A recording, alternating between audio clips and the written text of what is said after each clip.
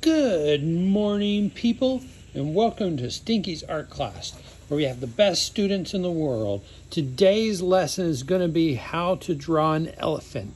Elephants live all over the world, especially in Africa, so this is going to be a really fun lesson today. So, elephants, let's go ahead and get started. First, what we want to do is create an elephant ear. Now they're huge, so we want to make it big.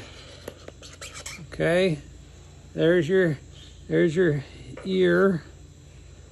Okay, now their heads come out and they're kind of lumpy on the top, and then they have a big trunk that comes up like this, and they squirt the water out of there.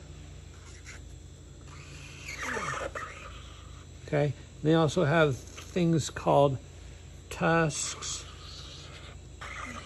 like that. And then they come out and they have big legs. They have big bodies, big back legs.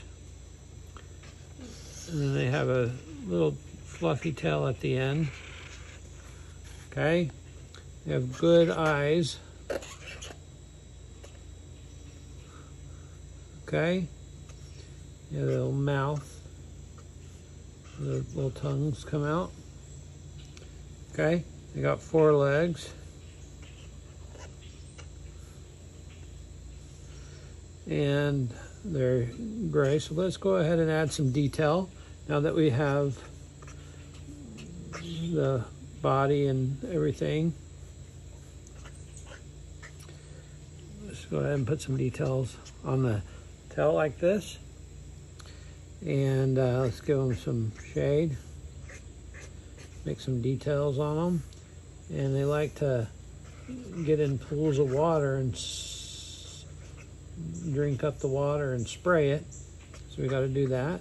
Let's get their trunks. The trunks are a main focal point.